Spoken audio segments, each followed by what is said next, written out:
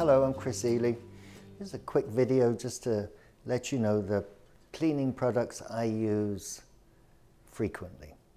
Number one, what I use the most every day on all different kinds of surfaces is dishwashing liquid. And I try to find the most environmentally friendly one. This one's made by a company called Frosch. They're German, and apparently it's their best-selling product, at least for environmental cleaners. So dishwashing liquid is universal, even in the laundry, the bathroom, great for cutting grease, great as a simple soap solution. And if you get the environmentally friendly ones, sometimes they're not as powerful as some of the ones with more chemicals in them, but certainly something I use every day. Another one is a pH balance cleaner, which is neither alkaline nor acidic, so it's not going to destroy any surfaces, especially if you have things like natural stone, marble. This also is supposedly non-toxic. It's again by the same company. I've used other ones. This is a concentrate. This bottle will last you, depending on how big your home is, probably a year or two. And I do use this. You can put it in a spray gun, put it in a bucket. Anyway, it's easy to use, and clean toilets with it, clean sinks with it, paint work, all manner of things.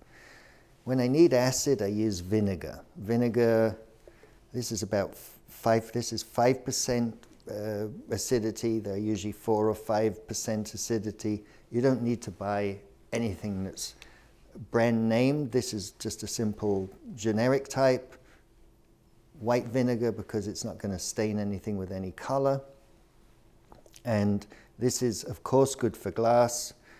A lot of people like to mix these two for cleaning their drains. You know, I clean surfaces down. It will kill bacteria.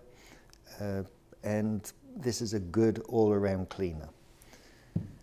Maybe a little bit on the, I'm not sure all the ingredients in this, but Barkeeper's Friend, this is the regular. They also do another one that's specially formulated for stainless steel. And what we're looking for is the main ingredient, which is oxalic acid, which you'll find in rhubarb and other vegetables.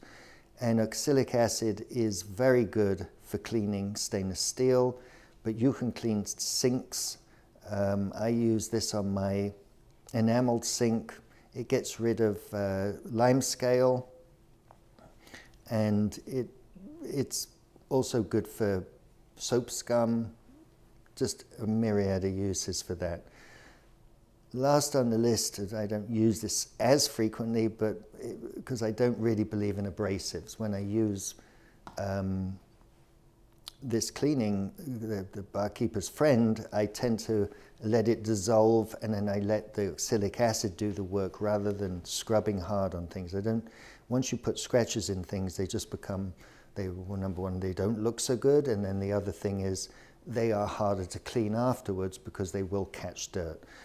If I need an abrasive, quite often I'll use a tiny bit of this. I have Corian countertops at home, and if I get pen marks or wine stains, this very easily, very gentle wipe with a soft cloth, and this usually takes it out. Good for deodorizing.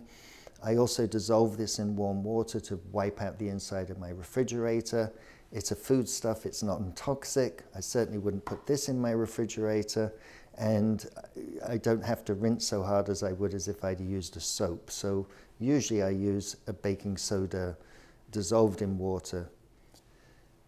So this is what I use frequently. There are other things, we'll keep adding them as we make more videos. There are some specialty cleaners, metal cleaners, silver cleaners, and so on and so forth. But basically you could say on a daily basis I will use these, occasionally I will use this, and occasionally I will use the baking soda.